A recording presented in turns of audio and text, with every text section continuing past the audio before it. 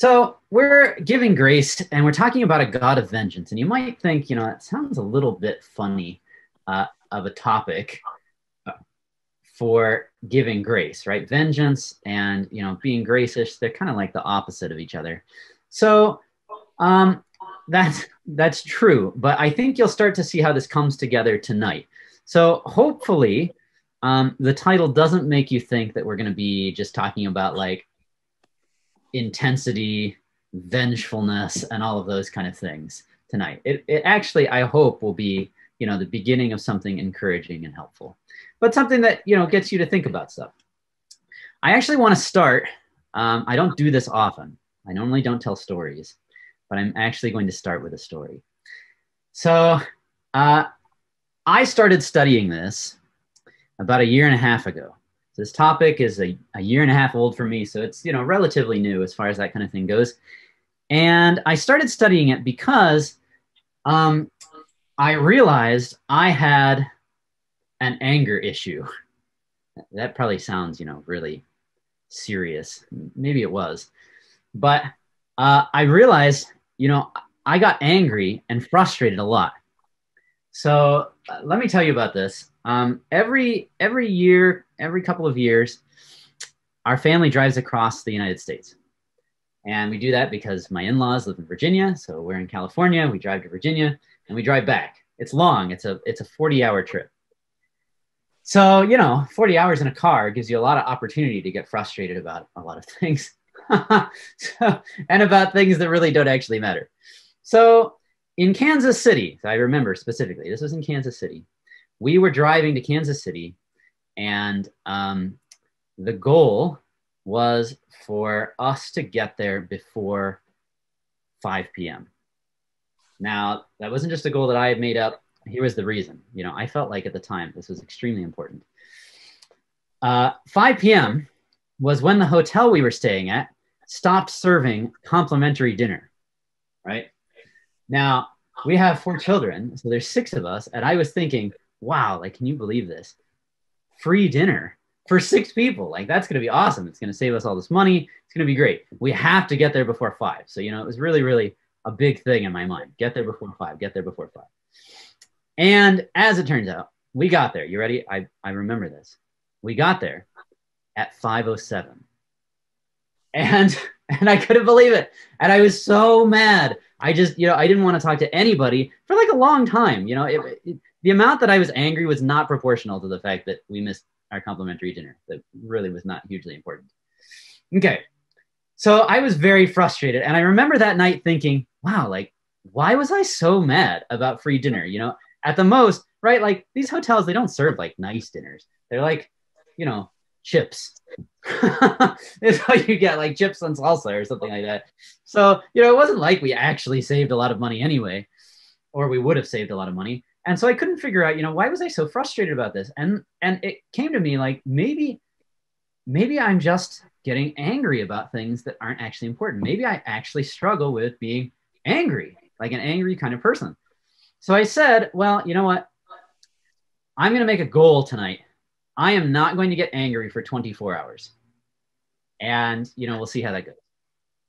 So go to bed, get in the car the next day. We're going to drive somewhere else. I don't remember, Colorado, something like that. And we get in the car and we're driving and it's lunchtime and we're trying to decide where to go.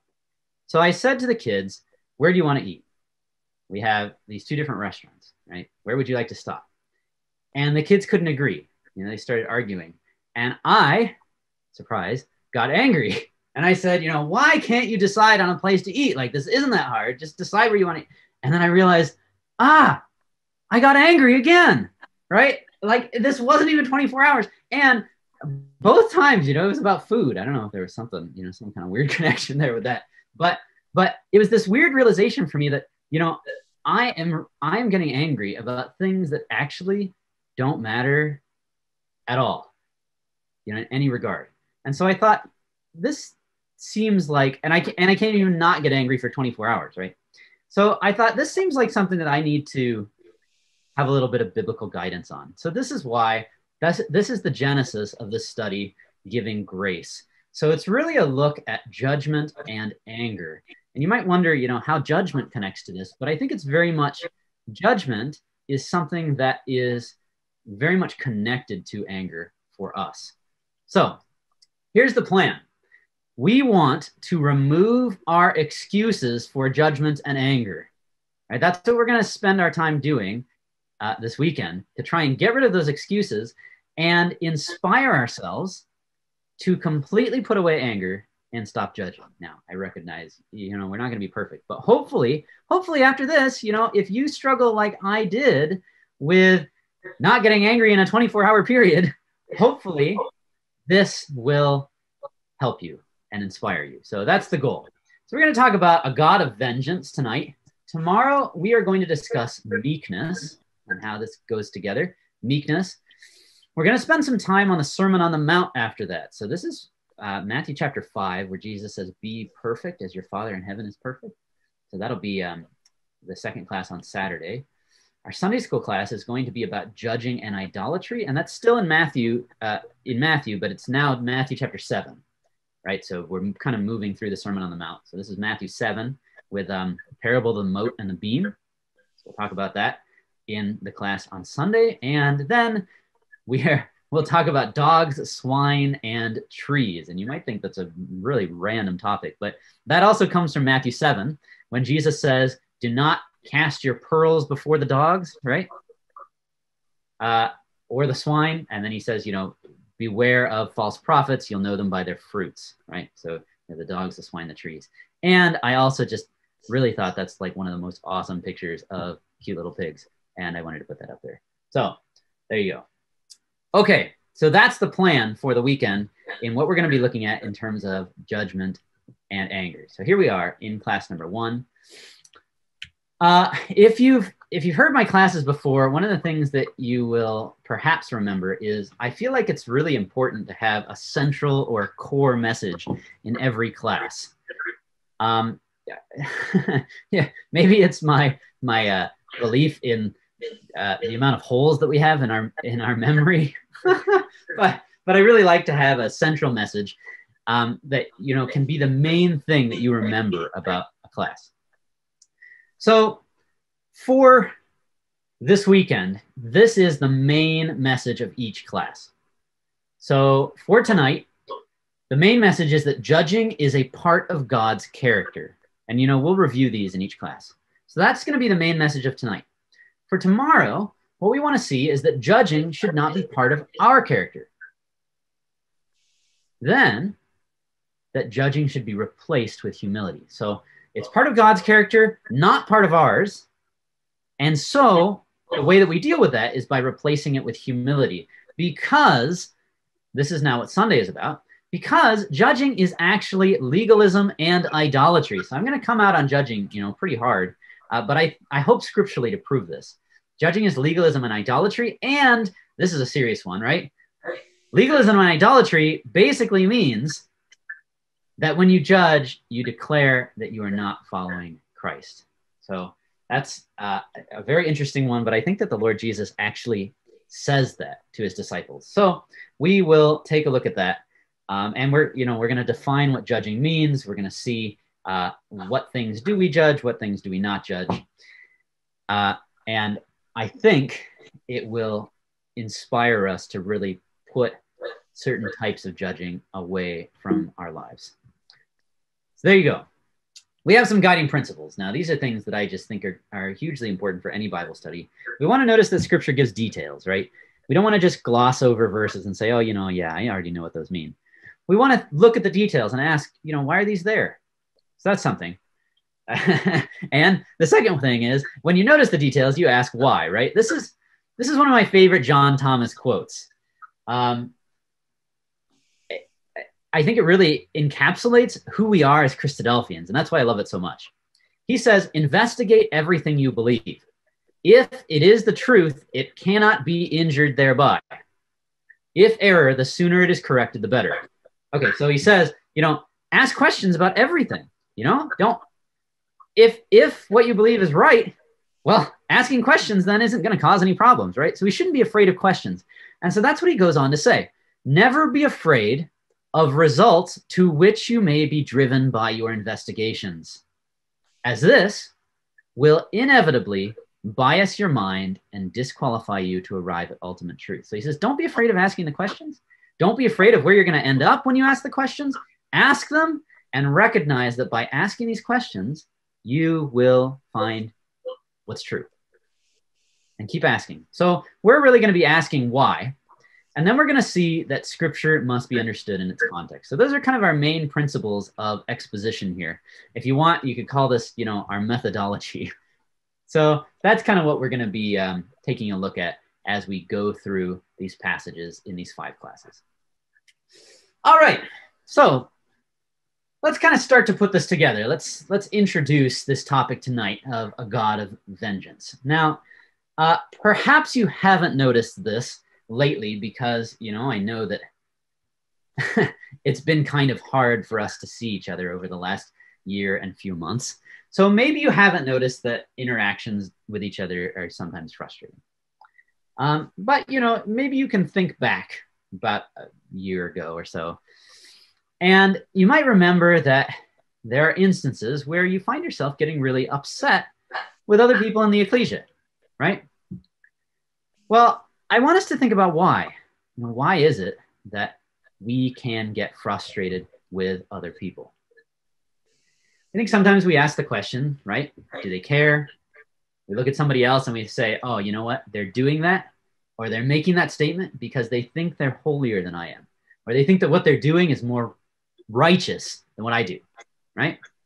Or maybe we have the other issue, right? We don't feel like people are judging us. Maybe instead we're judging other people, right? We get this thought of, oh, do you see what that person's wearing? Or, did you see how they just dealt with the situation? Well, they're obviously just losers and they can't get it together. If you don't ever think either of these kind of thoughts, that's wonderful. I am glad for you. But I think probably these are thoughts that pass through our minds significantly more frequently than we would want them to. So I think these are some of the reasons why we get frustrated in ecclesial life. We maybe want to make something happen. Somebody says, well, I don't want that to happen. And then we start thinking, oh, well, they think they're better than I am. They think they're holier than me, something like that, right? And so then maybe we start to distance ourselves from other people. Oh, well, that person is like that. So I don't really need to talk to them anymore, right? I know how they are. However, religion is not just between us and God. And I think that that's crucial, right? Think to the story. Think about what the Lord Jesus says for when he returns. So I have the verses up there, Matthew 25, 34 to 40. He says, the Son of Man will come and he'll sit on his throne and he'll gather all nations, right? And he'll divide them between the sheep and the goats. Do you remember what he says to the sheep and to the goats? There's that crucial line here. He says, inasmuch as you have done it unto one of the least of these, my brethren, you've done it unto me. You remember that, right? He says to the sheep, when I was naked, you clothed me. When I was in prison, you visited me. When I was hungry, you fed me, right? He says all these things. And they say, well, when did we do that? And Jesus says, well, when you did it to my brethren, you did it to me. And so this shows us, I think, right, the way that we're going to be judged is not based off of, what was the strength of our relationship with God, but it's not just that. It's how was that relationship with God reflected in our interactions with each other? So our interactions with one another are huge for determining, do we walk to the right or the left? We can't just say, oh, well, it's between me and God. I dealt with those people already. They're losers. I know how they are. The end, right? Or they all think they're holier than I am. That's it. We can't do that. 1 Corinthians 12, this is where the Apostle Paul talks about how we are a body, right? And that when one member suffers, he says, all the members suffer with it. Now, you can't do that unless you have a relationship with other people. And so I think what happens is anger and judgment, they are these feelings that tend to make us want to isolate ourselves from other people, and yet we can't do that. So we have to learn to work together. And I think the key to this is learning to give grace. That comes from Ephesians 4:29. You can turn there if you want. But this is what the Apostle Paul says. He says that we must give grace, giving grace to one another. So that's where the title comes from for this series. And so that's what we're really going to be considering. How do we give grace to each other? And I'm coming at it, I guess, from a negative aspect in terms of considering, this aspect of judging. This is something that we struggle with, that I think if we can get rid of that, that's really going to help us to give grace to one another. So that's what we're going to be working on this weekend. We want to try and remove judging from our lives so that we can give grace. Now, before we can do that, though, we have to get rid of, I called it a pervasive myth here. Now, that sounds a little intense. I think this is perhaps, a fallacy, right? A flaw in our thinking. And maybe you've never thought this way, but this was definitely a flaw in mine for years and years before I did this study. And what I mean by that is, I think sometimes we give ourselves excuses to become angry or to judge other people. Now, I think that's what justification is all about, right? We love to justify ourselves, but I think that what I'm talking about is a little more insidious than just justifying. Let me give you an example of what I mean. When Ruth and I were engaged, so this is like 11 years ago or so, she was teaching at the Heritage School, which is where I work now. She was teaching at the Heritage School, and there was a sister from Canada who had come down to help us learn how to teach. So that she was like an expert in the field of education. And so she wanted to come down and teach our teachers how to teach. So she was staying with Ruth, right? And at that time, when I was in my early 20s, I thought that one of the most exciting things was to go to other churches and argue with them about doctrine. I thought that was something that you could do to, really serve the Lord. And it was really awesome.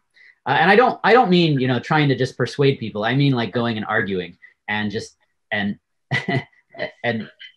to make people feel like, they didn't actually know anything. It wasn't really a real good thing.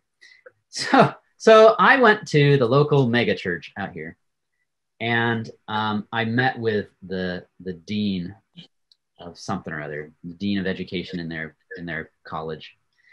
And we had this discussion. And when I came out, there was a guy there who was training for seminary. And I had known him because we happened to be coworkers. And so he saw me and he said, "Hey, have you considered this verse in relation to the Trinity?" Right? And he talked about Genesis 1, where it says, "Let us make man in our image." And I was like, "Yes, I have." And I talked about it and all that. And he got really upset. And his response was, "You know what? You're going to hell." And I was like, whoa, dude. That was a little intense. And he was like, "Nope, you're going to hell." And he backed away from me. Right. And then he left. Okay. So I decided to go to Ruth's house. So I went to her house to tell her about, how frustrated I was with this whole thing. And I was like, I'm going to hell. I don't even believe that hell is like this scary place. We're all going there. Right. And I was mad. And so this sister who had come to help out at the school, right? She heard this whole thing about me being frustrated with this guy and how he condemned me to hell and all these things. And she heard this. And when I was done talking, I went into another room, and she went to Ruth and she said, "Did you know, Jason seems very angry. Seems like he needs to work on that." And I was in another room, but I actually heard her say that. So I came out and I said, "No, you know what? I should be angry. I should be angry because if you look," and I was like, how's she going to argue with this? And I said, "If you look at Acts chapter 15, you will see that when Paul debated with the Judaizers about whether or not Gentiles should be circumcised, it says he had no small dissension with them." Now, to have no small dissension, you have to be, riled up about things. And I was like, so there you go, Acts 15, Paul did it. And I walked away, right? Being like, take that. Which I want to make this very clear. She was right. Okay, so there you go. She was right. So after that, I continued to think, Paul had no small dissension. I thought this was a great passage. Acts 15, like it shows us, right? Paul had no small dissension. The man born blind, in John chapter 9 says things like, oh, do you also want to be his disciple? Right? And I thought, yeah, we should get mad. We should make fun of him. That's what we should be doing. And it took me a long time to realize that this was the fallacy that I was holding on to. There were passages in scripture that made it sound like anger and judgment were okay. And I had been holding on to those passages to justify my anger. So this isn't just justifying because, oh, well, they did this. This is justifying with biblical passages. And, I think sometimes we do this, right? We say, oh, well, the Bible supports this, when really it doesn't. And so that's what we are going to be looking at tonight. So a God of vengeance, this whole idea is we want to talk about what do we do with these passages that seem to show anger as something that's okay. Is it okay? What's actually going on here? So what we're going to do in the rest of our time, here's our outline. We're going to talk about the imprecatory Psalms. I don't know if you've ever heard that word before. It was new to me when I was going through this study. And we'll get into what they are, but basically that the Psalms of curses. So like Psalm 58 that we read. The imprecatory Psalms. Then we're going to talk about the significance of these Psalms. So that's the plan. To remind you of the core message, we're going to see that judging is part of God's character, and we're going to ask why, right? That's one of our key principles here of our methodology. The why question we want to ask is, why are some of the Psalms filled with such destructive thoughts? Just consider that for a while. We just read a psalm that says, let my enemies melt like snails. I mean, that was great justification for me. That guy says, I'm going to go to hell. Well, fine. You'll melt like a snail. So that's seemed like, here, I'll quote the Bible at you, right? This is totally legitimate for me. And yet I don't think it is. But the question then is, well, if it's not okay for us to say those things, then why are they there? Right? What's it mean? All right, so let's talk about imprecatory psalms. So imprecatory is a big word, which basically means curses, right? So to be real specific, if grammar is very important to you, an imprecation is a curse. So there's your noun form. Imprecatory is the adjective. So your imprecatory psalms are the psalms of cursing, right? So they are the psalms that call down curses on other people. Let them melt like snails, right? Let their whole house be uninhabited. Let all these bad things happen to them. Okay, so we want to talk about those psalms for a little bit as we look at judging and anger, because really, until we remove this attitude, until we remove this justification, I don't think we can work on judging and anger. So these psalms are kind of difficult because scripture tells us to love our neighbor, right? That's the second greatest commandment. And yet these psalms really don't seem to show that. Let's just take a look at some of these. Ready? This is Psalm 21. It says, for the king trusteth in the Lord. Just look for the imprecation here. For the king trusteth in the Lord, and through the mercy of the Most High, he shall not be moved. Thine hand shall find out all thine enemies. Thy right hand shall find out those that hate thee. Thou shalt make them as a fiery oven in the time of thine anger. The Lord shall swallow them up in his wrath, and the fire shall devour them. Their fruit shalt thou destroy from the earth, and their seed from among the children of men. Now, that got imprecatious, imprecatory real quickly, right? I mean, thou shalt make them as a fiery oven. The Lord shall swallow them up in wrath, and the fire shall devour them, right? Can you imagine, praying that about somebody? This guy is standing in my way in the ecclesia, it's frustrating me, so make him catch on fire, right? Whoa, that's that's serious.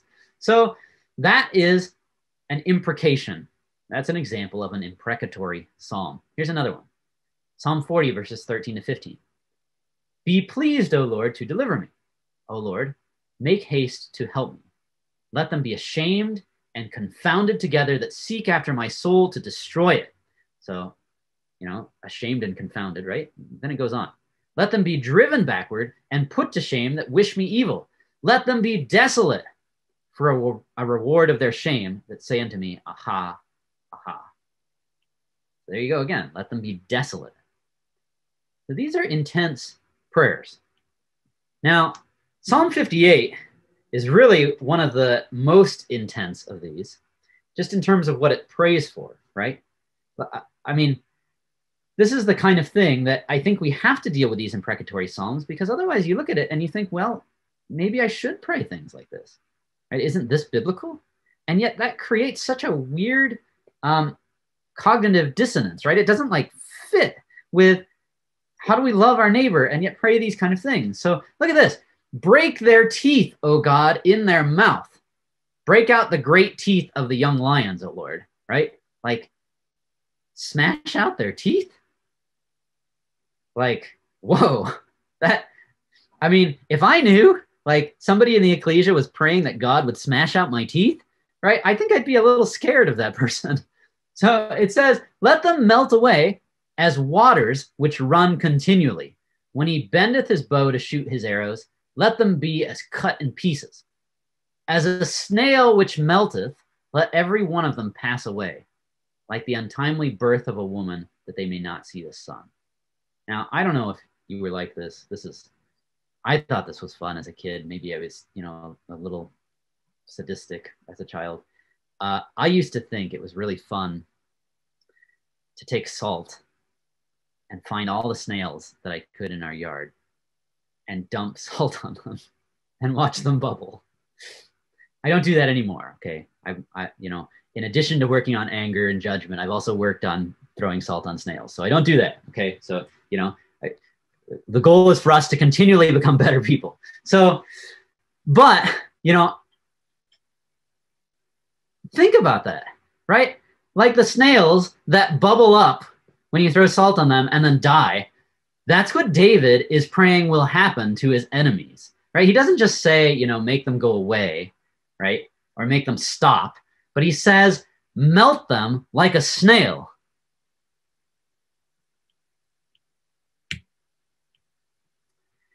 Then he goes even further, right? I don't know if you felt uncomfortable when we were reading this, because it's one of those Psalms where you read it and you're like, whew, man, don't know what to do with that. So Psalm 58, 10, 11, he says, the righteous shall rejoice when he seeth the vengeance.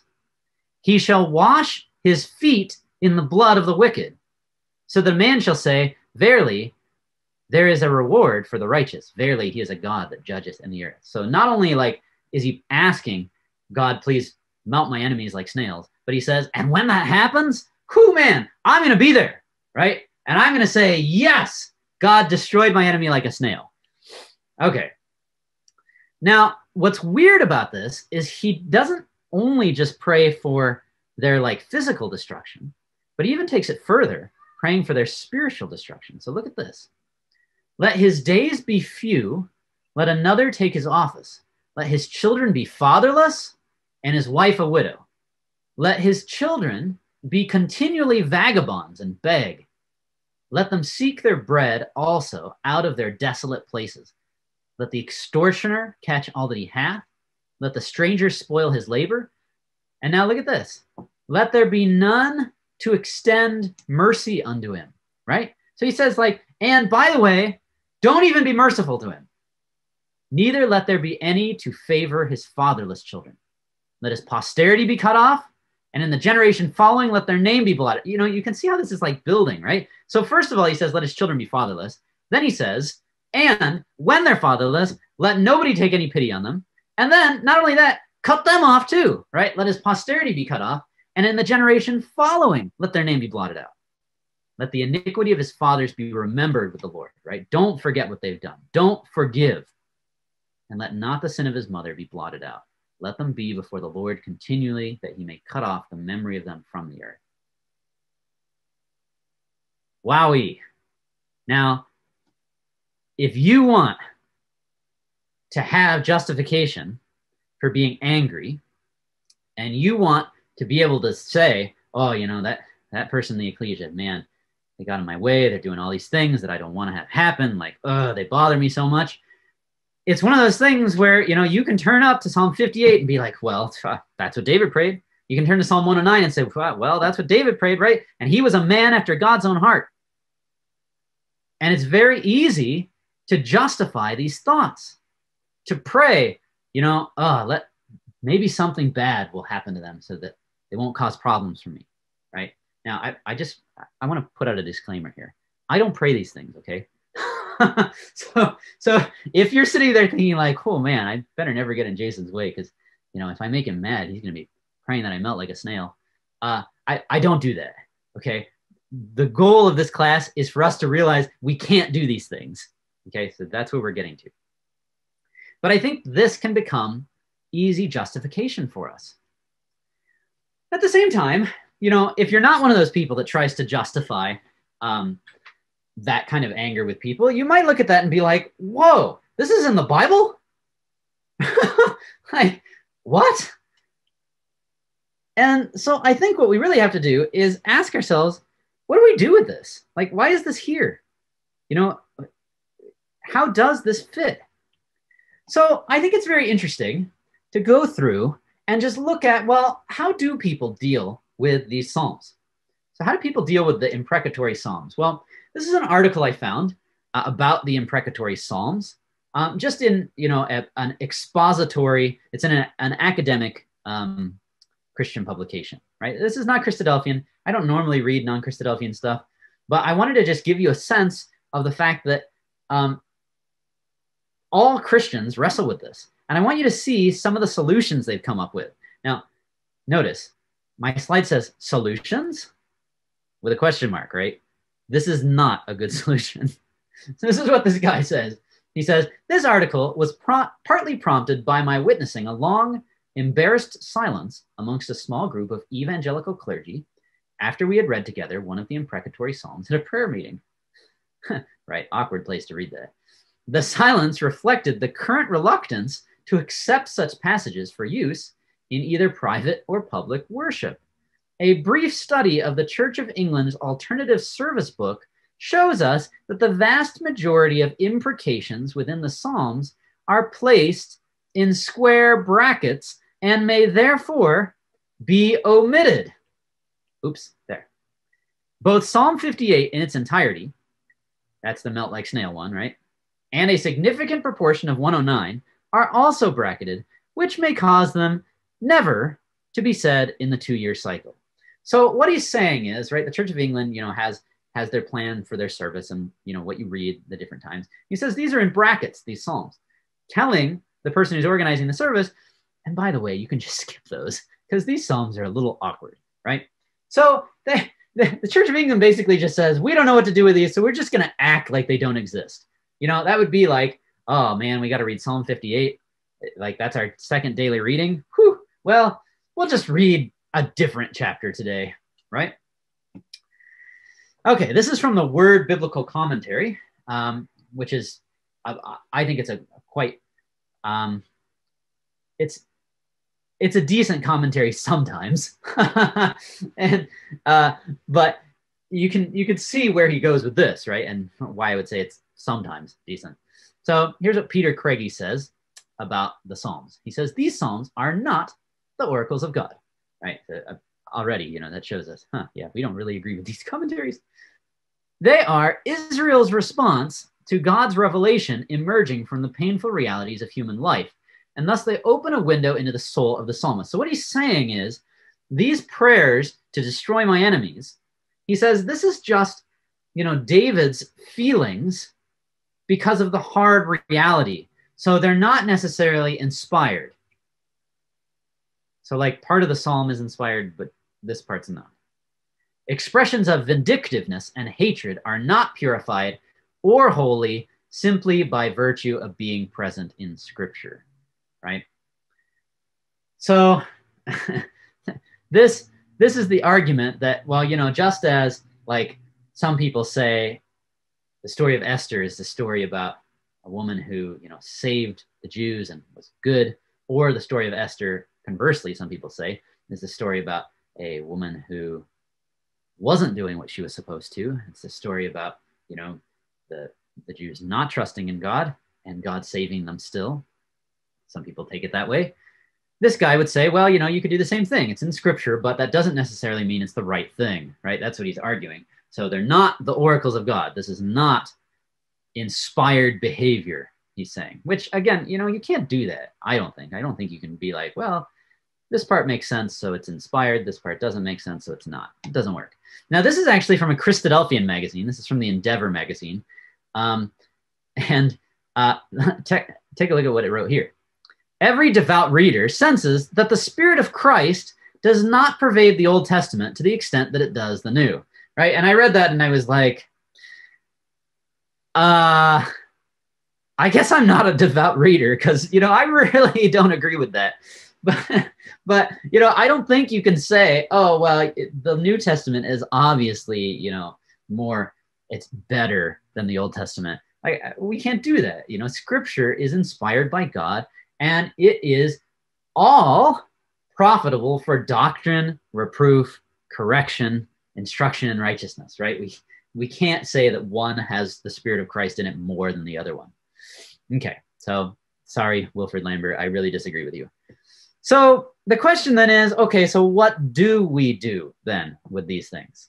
Like, what do we do with these imprecatory psalms? There's a snail for you.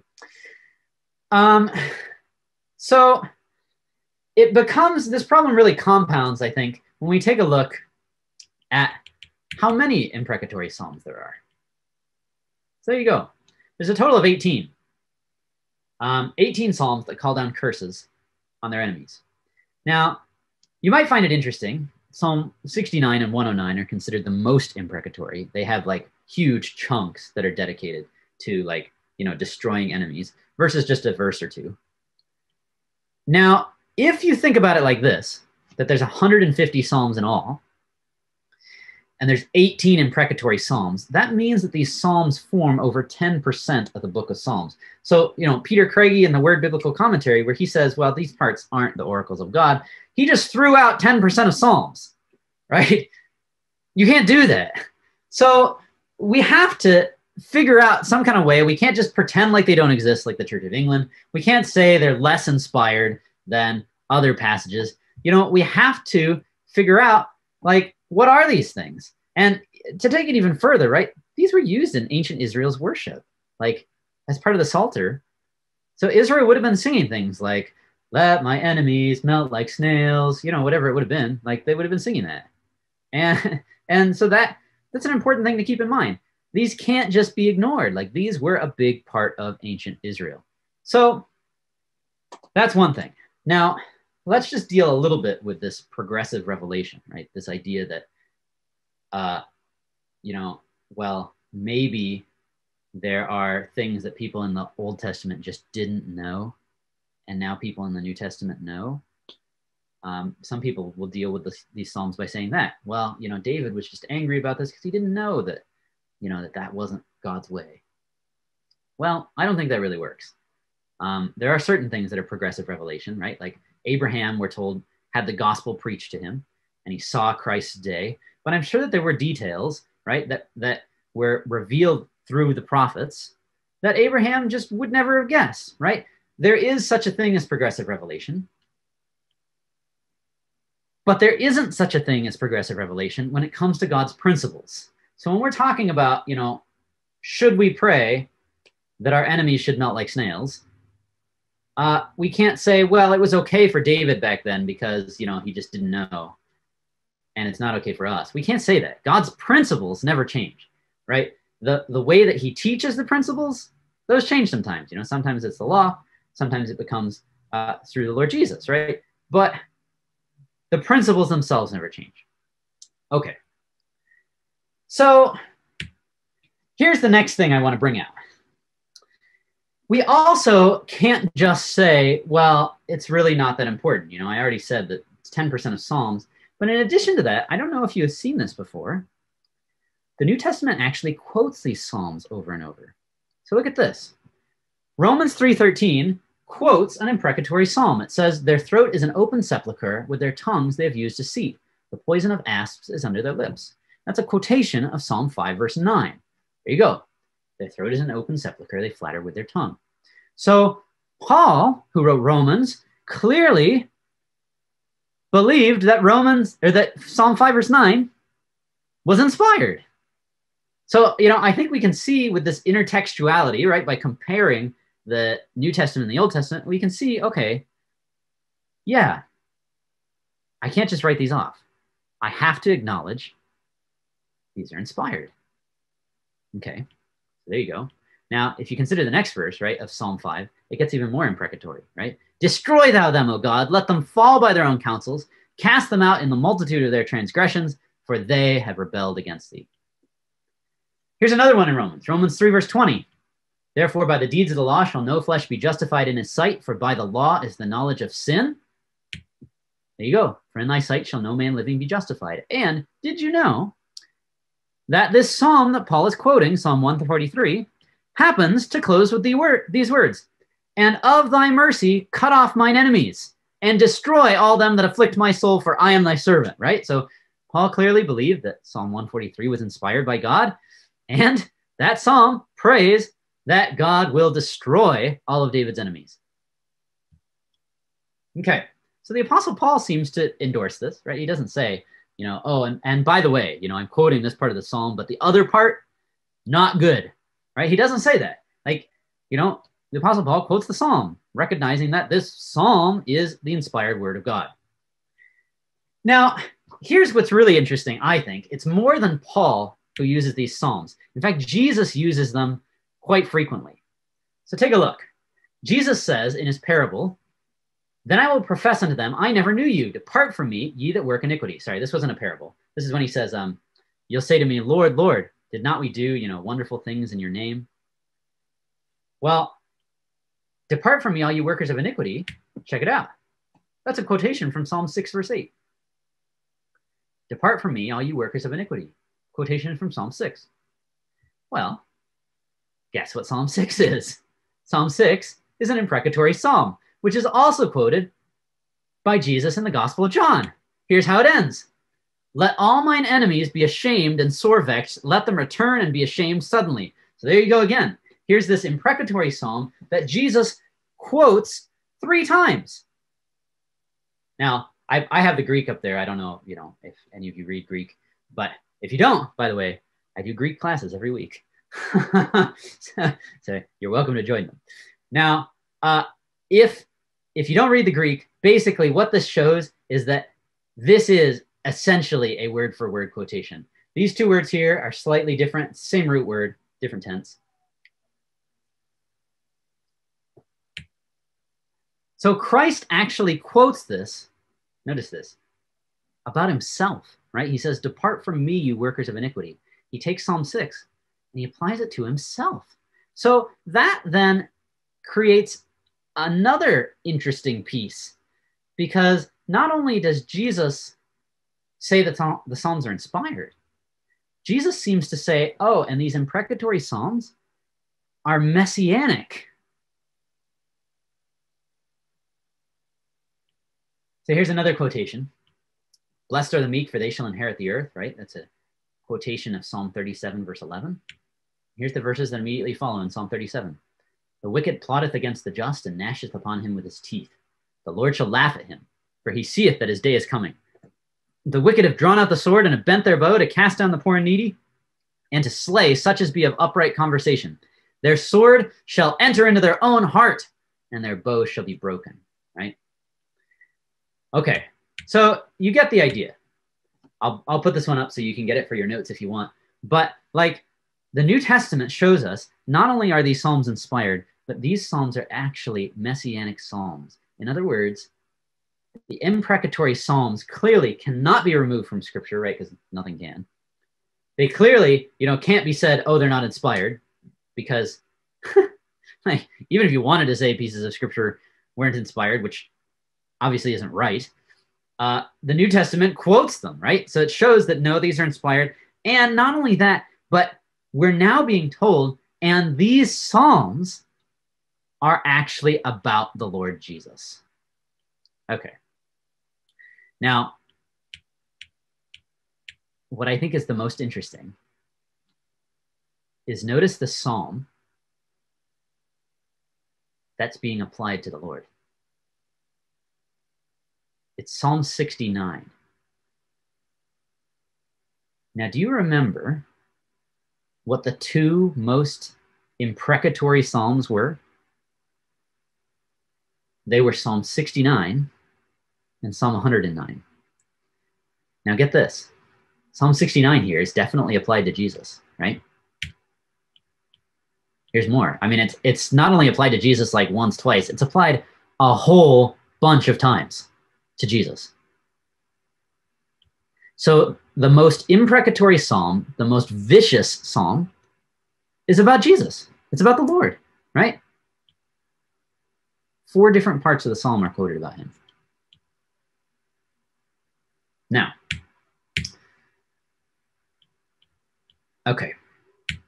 Now the other one, the other super imprecatory psalm was Psalm 109, right? Well, here you go. Guess what? That's also quoted about the Lord Jesus. So here is the interesting plot twist at the end of this class. So the interesting plot twist here is that if we say these psalms, right, if we say, may my enemy melt like a snail is un-Christ-like, that's just not true. Because these intensely fiery psalms are quoted about the Lord Jesus, particularly Psalm 69 and Psalm 109, the most imprecatory psalms. So to say, oh, well, you know, these just aren't Christ-like, these don't have the Spirit of Christ in them, right? Which is what that article had said. That's just totally not biblical, because Scripture clearly shows, no, these are the Spirit of Christ. Like, this is what Christ thought. So, I mean, if we really want to be biblical, like, I think we have to say, well, no, actually the opposite of this is true. These curses are Christ-like. Now, I want to be very careful here.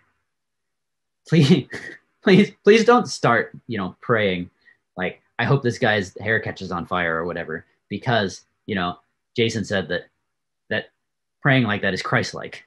Okay, let's make this clear. It's Christ-like, yes, but that doesn't necessarily mean that that's what we can do. Now, I think that we can reinforce this, right? We often associate Christ with love and comfort, but I mean, that's not always what he was, right? Matthew 25:41, it says, depart from me, ye cursed, into everlasting fire.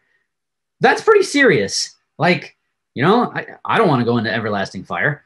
2 Thessalonians 1, verses 7 and 9 says the same kind of thing.